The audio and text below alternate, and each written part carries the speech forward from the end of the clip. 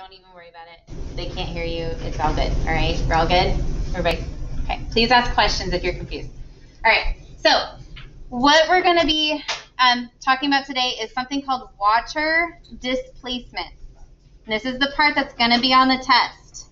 Okay, water displacement. With water displacement, if you've ever had the luxury of taking a bath, I personally just have a shower at my house, so I have before taken a bath, but not recently. And so the bathtub, like if you have a bathtub, you fill it up all the way to the top with water, right? Or wrong?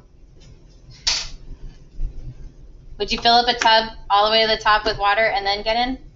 No, because what's going to happen? It's going to overflow. Yeah, because no matter what, like I don't care how light you are, you take up space. We all take up space. When you walk through a room, you're pushing those air molecules out of the way.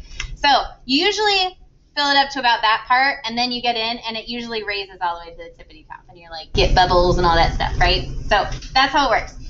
So water displacement is super useful to us because if you were to take this shape to a math teacher, I hate to pick on math teachers, but to like a geometry teacher, they would probably say, oh yeah, you can just type it into the volume of a cylinder equation, and we could do a little bit of measurement, and you could definitely solve for it.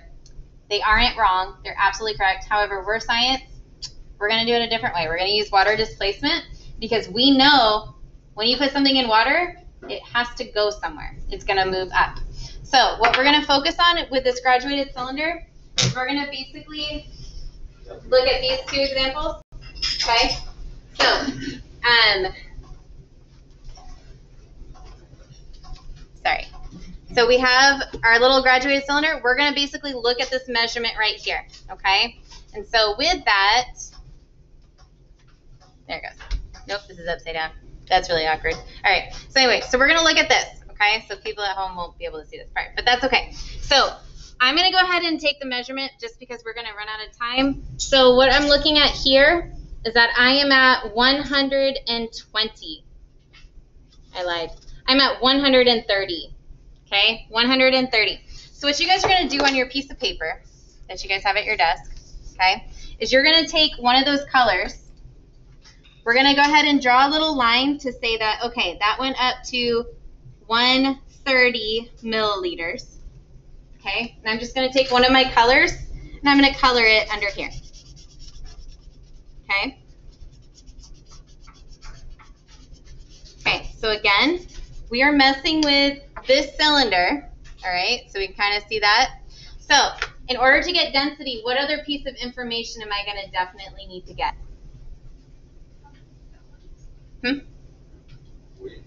Probably the weight, the mass, right? So I'll go ahead and do that.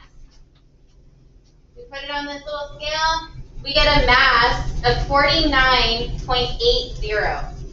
49.80. So what we're going to do is down here at the bottom, we're going to go ahead and write that down. We're going to say, this is the dark cylinder. We're going to say mass 49.80 grams, right? So can we just use these two numbers and get a density? Okay. No. No, because what's the 130 of, you guys? Is it of this? No, it's of water, right? So what we're going to do is I'm just going to slide that into the little graduated cylinder. Okay, so we are back to graduated cylinder here. And we are going to get what this thing raised up to because it took up space. So I'm going to go ahead and look at this now. And we get 130.246. So our final volume was 136. So all that we're going to do is we're going to draw another line right about there, 136 milliliters, okay? You're going to take that other color, you're going to color that in to show yourself when you go to study this later that that raised it up, okay? So we started here, we raised up to this part. So question, now what are we going to type in order to solve for density? If I want to solve for density, we know it's going to be mass over volume.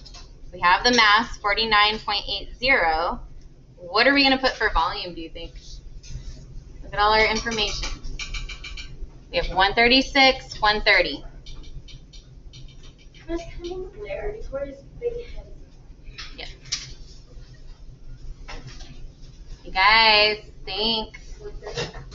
130 was where we started. 136 is where we ended. What was the volume? What space did it take up? Right? Because I put the thing in, and then that water level rose. 6, exactly. Do you guys see what he did? He took this number, he said 136 minus 130, because the difference between those two is what the space was that this cylinder took up. Does that kind of make sense? That's how we got our volume. So we now have 6 milliliters if we were to solve for this.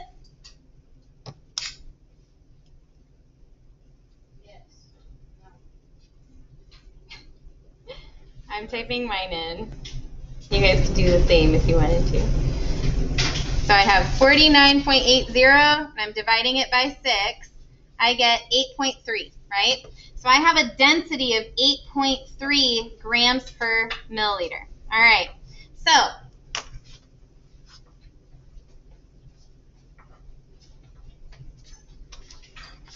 think I left it over here. There it is. Okay. So looking at this little options here, these little options here, okay, which of the metals do you think this one is? Copper. You would think copper, right? Because it says 8.94. However, did you see what I held up to begin with? Did it look like a penny? No. So it definitely wasn't copper. So what would be our next best choice? Iron. And that's exactly what it was. All of that to tell you that no matter what, it could be shaped like a bunny. It's still going to have the same density. Density is an intensive physical property, meaning no matter what, it stays the same because of who it is. Okay? So one of the questions you'll see on the quiz in a second is going to be, if I cut it in half, what happens to the density? It stays the same, no matter what, okay? All right.